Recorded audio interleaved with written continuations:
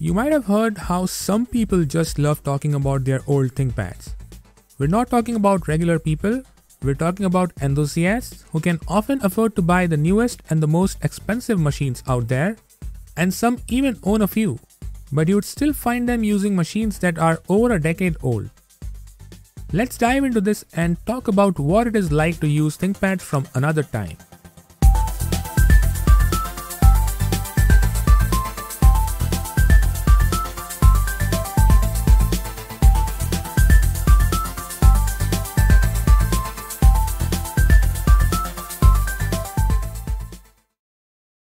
ThinkPads have changed a lot since they were introduced.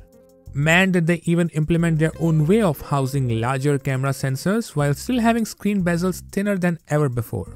But that's a topic for another day. Older ThinkPads have their place though.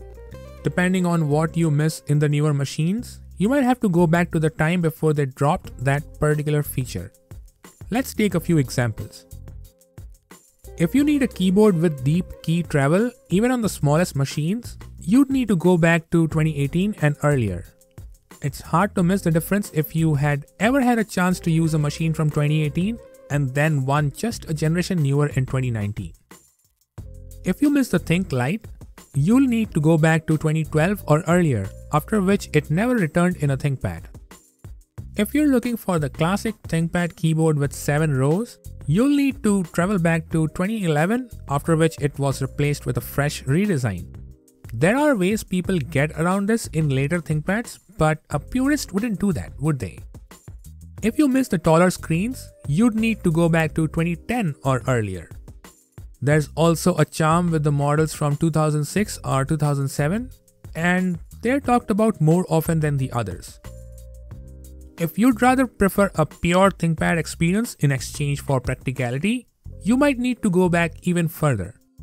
Unfortunately, I have very little experience beyond 2007, so I barely have a rough idea of what I missed.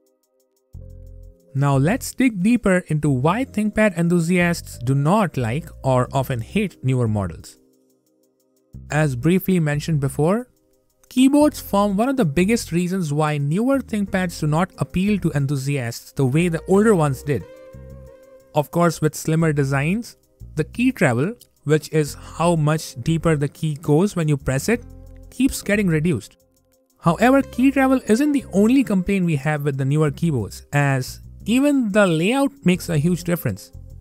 When ThinkPads moved to the modern chiclet design in 2012, the keyboard lost an entire row, which is still a deal breaker for many people today, as the 7-row classic design resembled a desktop keyboard to them, and many of the features are now merged into the function keys from F1 through F12.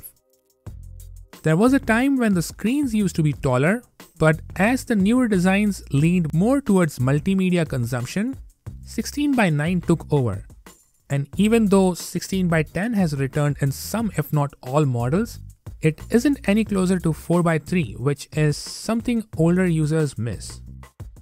Modern machines do not have as many ports anymore, with some models only shipping with 3, a pair of USB-C ports and an audio jack. Granted that we do not need most of them today anyway, but needing an adapter just to be able to plug in something as basic as an SD card reader upsets people.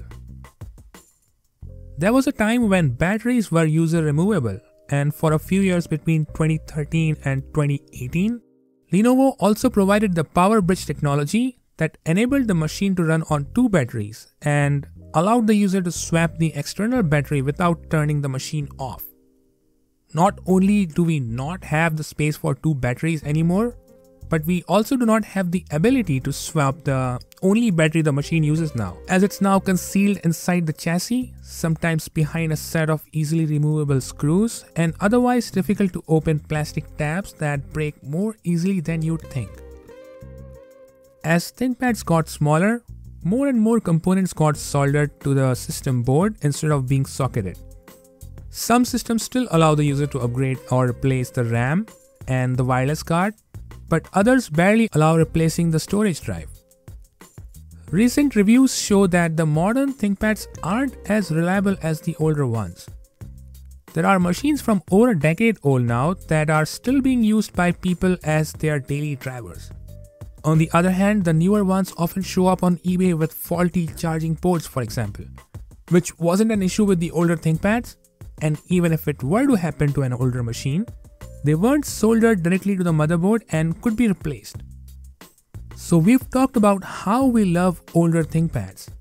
However, using these machines today brings up a few challenges in terms of practicality. Let's talk about a few.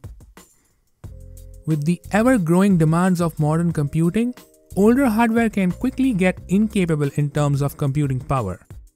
Some older models had socketed CPUs, and people have pushed them beyond design limits by upgrading to the best possible hardware, but there's often a limit to how far you can push. More powerful hardware needs more power drawn from the battery, more space, and also better cooling. Older designs weren't as power efficient as the newer hardware. For example, my X1 Nano with way better components and a significantly brighter and higher resolution screen consumes less power than an X220 with neither. You'd barely find an older ThinkPad with the original battery that shipped with the system. Even if you did, the number of charge-discharge cycles along with its age make it less capable of holding a full charge and also hold that limited amount of charge for longer. Buying replacement batteries for these systems can be challenging, and the online marketplace is full of knockoffs that are sometimes terribly bad and degrade even more quickly. Just in case you do find a genuine battery, it would cost several times more than the machine itself. Older ThinkPads only supported Lenovo's proprietary charging connectors. The ones that I've owned are the standard barrel connector, the other barrel connector for workstation notebooks like my W530, and the Lenovo flat pin charging connector. Older displays weren't only limited in the number of pixels they came with, but also in terms of other quality factors like color reproduction, viewing angles, and maximum brightness. Many of the newer ports and connectivity standards didn't exist back then, so you'd often be limited to what your old ThinkPad can connect to. This also extends to wireless communication in terms of Bluetooth standards and how older hardware was limited to only 2.4 GHz Wi-Fi networks. Older machines weren't as thin and light, and when you add monstrous charging bricks like the one I have for my W530, that becomes one extra thing to carry along. Linux is a popular choice for older hardware, and for ThinkPads that are known to do great with Linux, it's nothing less than a perfect combination. Having said that, you won't be able to run all operating systems on older machines. While it's way better a situation than the recent version of Windows, some Linux distributions need better hardware than the other. And that can also change significantly with the choice of software that you run on your computer. Now we know how older ThinkPads could sometimes, if not always, be limiting. Newer machines, on the other hand, could be more practical in the same areas. Manufacturers have been experimenting with newer form factors that we never saw before. For example, the X1 tablet that has a removable keyboard, unlike the X230T.